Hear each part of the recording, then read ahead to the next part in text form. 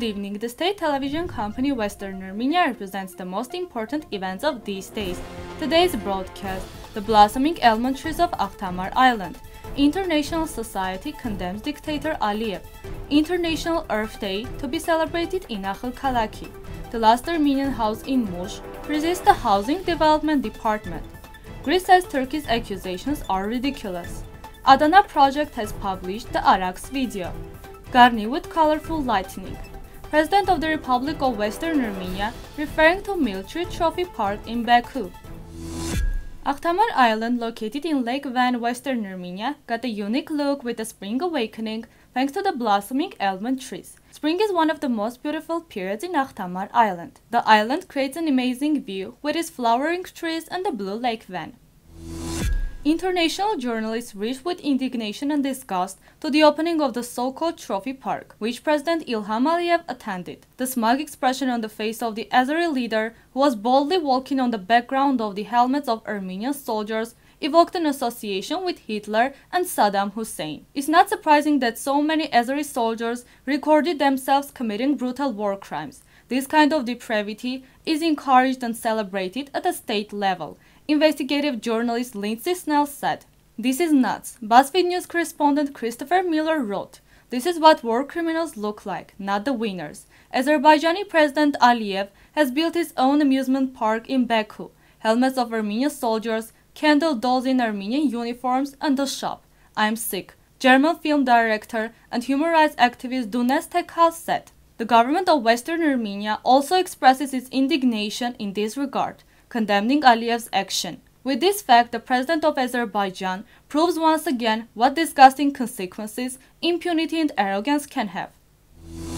Tree planting will take place on the occasion of Earth Day on April 22 in Akhalkalaki. JNews.ge reports. IZ company has promised to help the municipality of Akhalkalaki with seedlings. The company is building Akhalkalaki HPP-1 and Akhalkalaki HPP-2 in Akhalkalaki. The latter promised to provide the municipality with 200 seedlings, 20 Christmas trees, and 50 bips. The planting sites have already been decided by the Akhalkalaki Service Center. According to the director of the service center, Armen Bichakyan, 20 silver spruces will be planted in Khasbakhcha and 200 pine seedlings on both sides of Vachian Road.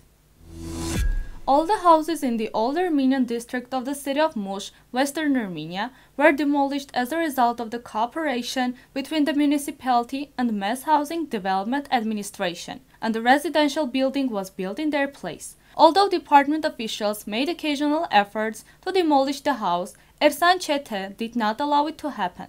Before the massacre of 1915, there were structures that Armenians left in Mush, densely populated by Armenians, which are also being destroyed. Noting that he was left alone in the fight against destruction and did not hear his voice, Çete said that after a while he could register the house as a historic building. Let us note that the President of the Republic of Western Armenia, Armenia has visited the house and has met with the owner during his trip to Western Armenia. Greece has criticized Turkey for accusing Athens of harboring terrorists ahead of Foreign Minister Nikos Dendias's scheduled visit to Ankara this week. The timing of the appearance of such absurd and unfounded statements is questionable, the Greek Foreign Ministry noted. Earlier, a spokesman for the Turkish presidential administration, Fahrettin Altun, posted a video on Twitter claiming that Greece was helping terrorist organizations, the Kurdish Workers' Party. The rock band Adana project, which develops and presents ancient or forgotten Armenian ethnographic, folk, pop songs in a new way, has presented the video of the song Araks. This video was shot by the Adana project for the Armenia Summer Virtual Festival in London, which aimed to raise money for families displaced from Artsakh, the group reported via Armen Press. The director of Garni Reserve Museum, Vahey Spirian, posted photos of the Reserve Museum at night on his Facebook page and wrote, "Dear visitors, Garni Historical Culture Reserve Museum is open every day from 10 a.m. to 10 p.m. Visit Garni. Enjoy the beauty of the monument." A so-called exhibition park related to the Second Artsakh War of September-November 2020 was opened in Baku today, on April 12, 2021. In the park, along with the Armenian military equipment, mannequins of the Armenian military servicemen have been displayed, all of which presented in a degrading manner, in a manner violating human dignity. The presented photos and videos prove that every sample displayed in the park has a tendency to desecrate the memory of the victims of the war, to deepen the hatred and enmity between the people of Azerbaijan and Armenia. The opening of such a military park aimed to drive the Armenian people to despair, to create an atmosphere of fear, to spiritually weaken the families of the missing and captives, and the Armenian society, and to show its power. The President of the Republic of Western Armenia, Armenak Abrahamyan, will respond to the photos and videos spread on social media after a deep analysis.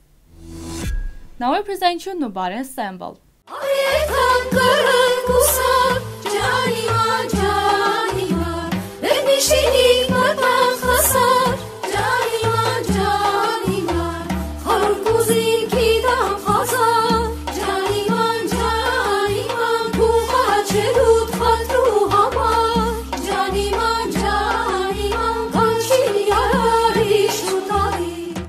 The full version is available on the official website of Western Armenia TV.